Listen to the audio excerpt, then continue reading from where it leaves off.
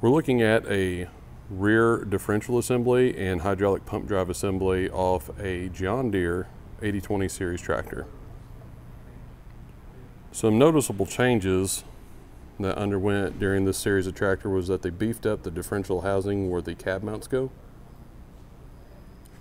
And also they moved the wheel speed sensor about 2 inches, 2.5 inches to the left, right there, which reads off the notches off the differential assembly rather than the old style in the 8000s and 8010s, which read off the actual ring gear.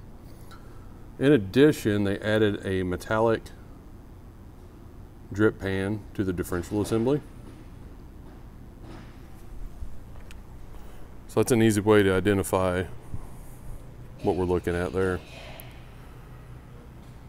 If you need to buy just the rear differential, the PTO clutch, the hydraulic pump drive, we offer those as well as a standalone.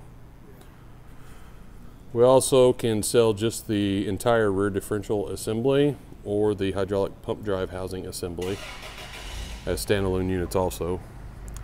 We have most of these items in stock. If you have any additional questions, visit our website at boothilltractorparts.com.